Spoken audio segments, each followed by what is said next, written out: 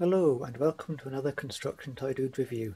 Today we are looking at this LEGO Classic Space Set from 1990. It contains 61 parts and is called the Vector Detector. Here are the pieces. We've got red, black and transparent green.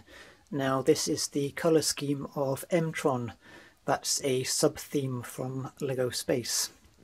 There are 3 printed pieces. This sloping brick with the m-tron logo, a wee 2x1 flat tile, which is a control panel, and the front of this post box. Some very nice detail there. The most notable elements are these magnetic pieces. Now, magnets were a big feature of the m-tron range. Let's have a quick look at the instructions.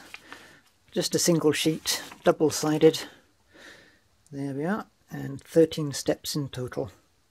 One minifigure is included. He has the m-tron logo on his torso, visor which can be raised and lowered, oxygen cylinders on his back. Of course, this is back in the day before alternate expressions on heads. He's just got the classic LEGO smiley face. Let's have a look at the completed set. The minifigure is sat at the controls. The canopy can be raised. First you have to move these 2 pieces to one side. And, well, usually it raises, but it's just decided to come off entirely. Try again. There we go, perfect. Second time lucky. On the back there are these 2 long antennae, whilst on the front are these radar dishes, or it could be a weapon of some kind. The main play feature uses the magnets, one on the craft and one on the container, so you would be flying along and whoops, there you go, picked up the box. Final score time, starting with design, 5 out of 5. It's a classic example of LEGO Space, and I love it purely because of that. Quality, 5 out of 5. These older sets are a better quality of plastic than LEGO use today. I think plastic was actually cheaper back in the 1990s. I'll have to look that up. Anyway, elements clutch perfectly and really firmly. To compare this to a modern set, you can tell the difference straight away. You can actually hear the pieces squeak as they interlock. Buildability, 5 out of 5. It is an absolute pleasure to put together, and it takes me back to when I was a kid. Yes, I'm not being completely objective in this review.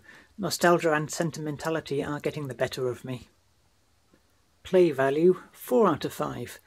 You only get 1 accessory for the minifigure, which is a radio. Something a bit more interesting would have been nice, and maybe another couple of accessories. The magnets are a very cool feature though. Value for money, I paid €22 for this, including postage and packing from Bricklink. That equates to about £19, which is a lot to pay for a 61-piece set, but because it's in such good condition, I think it's a fair price. This gives a final score of 22 out of 25. I'm going to be keeping this set very safe, and I think I'm about to experience nostalgia meltdown. So before that happens, I will sign off here. Thank you so much for watching.